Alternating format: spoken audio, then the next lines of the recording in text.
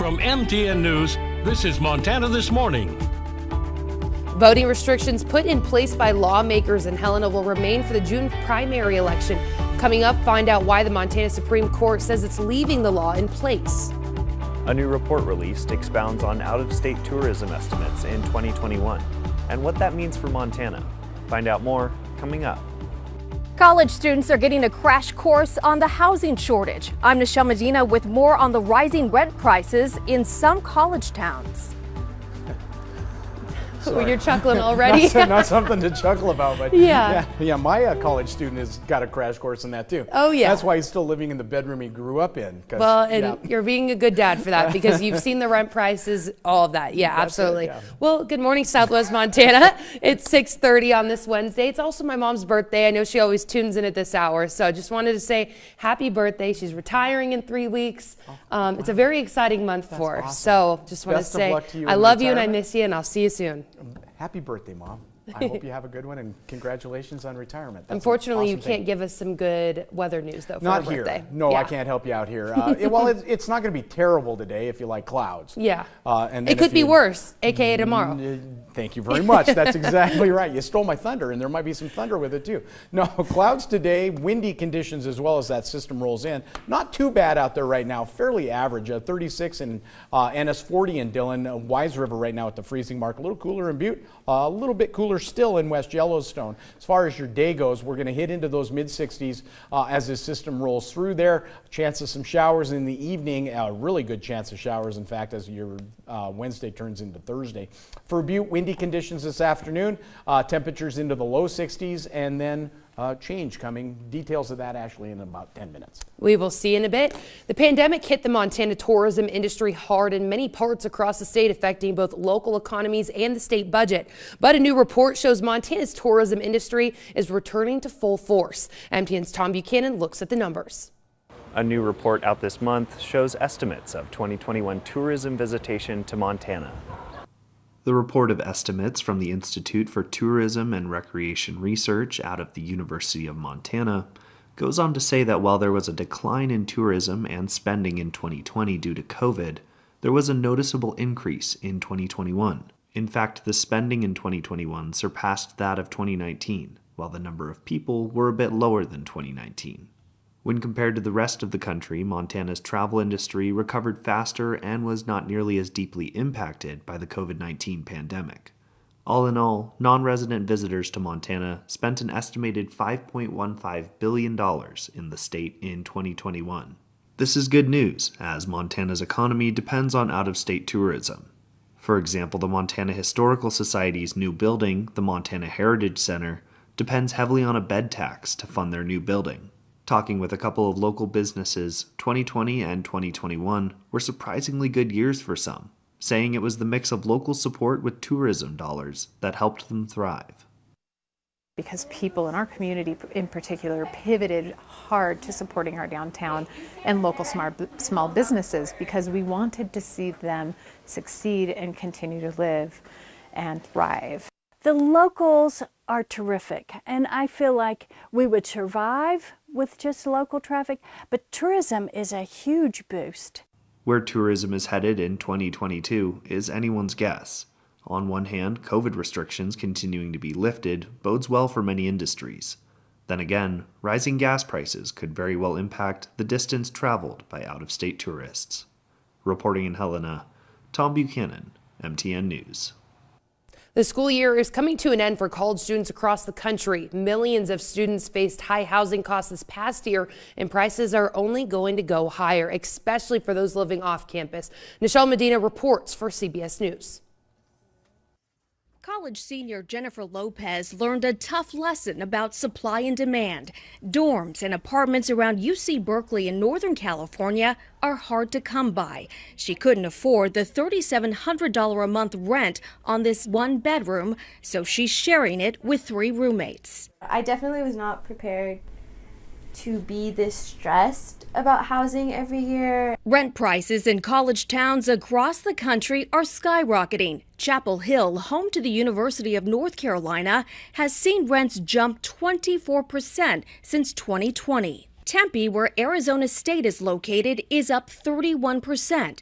And there's been a 36% jump in Knoxville, where students go to the University of Tennessee. In many of these college towns, the universities or the market where these universities are haven't created enough housing to really support a growing student body. You have students who have to commute very long distances in order to attend classes, or end up actually being homeless, which could be anything from crashing on couches or sleeping in their cars. Because of a lack of housing last fall, the University of Tampa in Florida offered freshmen a break on tuition if they deferred 1 year.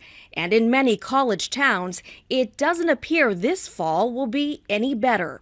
These Berkeley students had a tough time just seeing a place. We just saw them on Zillow, requested a tour, with no luck, unfortunately. They were able to find a one-bedroom for $3,000 a month, which might turn out to be a bargain of sorts because rent prices are expected to keep climbing. Nichelle Medina, CBS News, Los Angeles. And we checked at Zillow for apartments that are in the Bozeman area, and this is what we found. The lowest price listing is currently $1,150 a month for a 2-bedroom apartment in Belgrade. The least expensive listing in Bozeman on Zillow is $1,300 a month for a 1-bedroom, 350 square foot apartment. The least expensive 2-bedroom apartment in Bozeman on Zillow is $1,800 a month. Quite big numbers there. The Montana Supreme Court has temporarily restored new state voting laws for the June primary election. Those laws prevent same-day voter registration and require voters that use student IDs for identification to bring additional documents. Last month, Montana Secretary of State Christy Jacobson's office asked Supreme Court justices to stay a district court order that blocked the 2 new regulations. The Supreme Court justices ruled staying the preliminary injunction would cause less voter confusion and disruption of election administration. The 2022 Montana primary election is Tuesday, June 7th.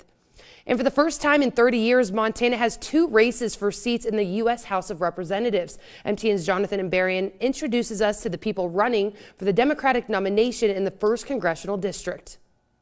In Montana's Western Congressional District, 3 candidates are making the argument that they're the best choice to bring the Democratic Party's message into the general election. Cora Newman, Monica Tranel, and Tom Winter are all seeking the Democratic nomination in the 1st Congressional District, which covers much of western Montana, including the cities of Kalispell, Missoula, Butte, and Bozeman. Newman is a nonprofit executive from Bozeman, who's led organizations working on healthcare, economic development, and public lands. She says that professional experience and her personal history, losing her father in an accident, then leaving Montana as a child when her stepfather needed to find better work, make her the best candidate. I think Montanans are looking for someone who they can relate to and who understands their struggle. Someone who has a track record of improving access to health care, which is a primary need. Again, who understands the importance of affordable housing, who knows what it's like to struggle to make ends meet. I think that's what Montanans are looking for. Newman says more resources should be directed to housing development and assistance, and she wants to support Montana agriculture, saying they're feeling impacts from the changing climate. Newman returned to Montana with her family about 3 years ago. She briefly ran for U.S. Senate in 2020. Her relatively recent return to the state has drawn criticism, including from a political committee supporting Tranel. But Newman says she'd been trying to move back for years, and she believes voters will be able to relate. At least half, if not more, of the kids I grew up with left and came back, and some are still trying to come back. So I think it's actually a privilege in some ways to be able to stay in Montana your whole life. And I know that the majority of Montanans understand that. Tranel is an attorney from Missoula with years of experience in energy and utility regulation cases. She previously worked for the Montana Public Service Commission and Montana Consumer Council, and says she's the candidate with a proven history of getting things done in this state. I have practiced law and been on the side of Montanans my whole career here in Montana.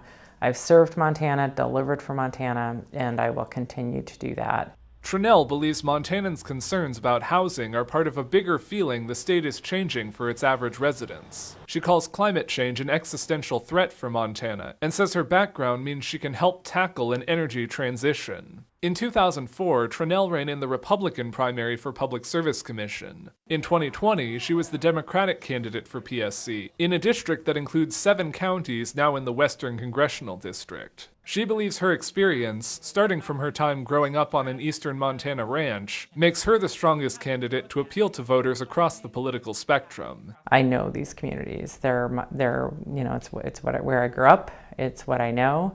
And I think, it's the power of showing up, which I have been doing and I will continue to do. I will work with everyone from Montana because it's my home. Winter currently works on improving broadband access in underserved areas. In 2018, he was elected as a state representative from Missoula. He says his victory over a Republican incumbent in a district that voted for President Trump shows he can get his message across to persuadable voters. We are in such a crisis moment at all times that we have to have actual representation that not only has won over people from the other side, but can answer with community-focused issues like, making sure you have teeth when you're old, or hearing aids, or, you get the dignity of a good paycheck.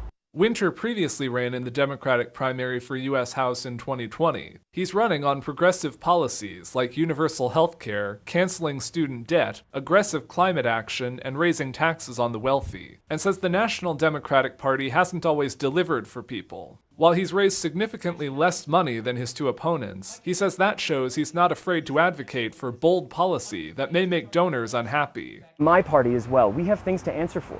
And I am doing my best, and have been for the last 5 years, through winning elections on platforms that put money in your pocket and bring dignity to your work. Stay with MTN on the air and online. We'll bring you plenty more coverage on all the primary races leading up to Election Day, June 7th. In Missoula, Jonathan Amberian, MTN News. And continuing that election coverage, tomorrow we'll introduce you to the 5 candidates competing for the Republican nomination in the 1st District.